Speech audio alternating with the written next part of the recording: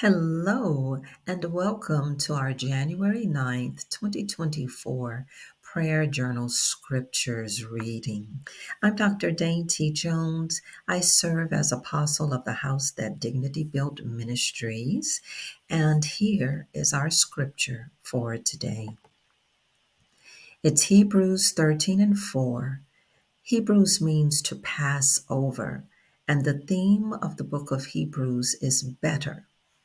Our scripture comes from a section called Brotherly Love, and the scripture reads, "Marriage should be honored by all, and the marriage bed kept pure, for God will judge the adulterer and all the sexually immoral."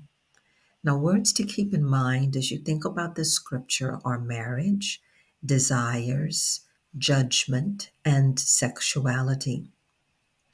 So as you go to God in prayer, think of these words as to give back to Him.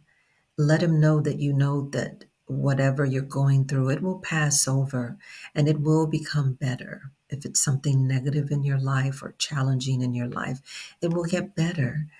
And also let Him know that you believe in His concept of brotherly love as it pertains, especially also to marriage within this scripture, and how sanctified our marriage bed is, how we are to cling to our partners and keep all others away from the marriage who would try to take the marriage down, and also how we can actually enjoy having sexual relations within the marriage. It's a gift from God for the marriage.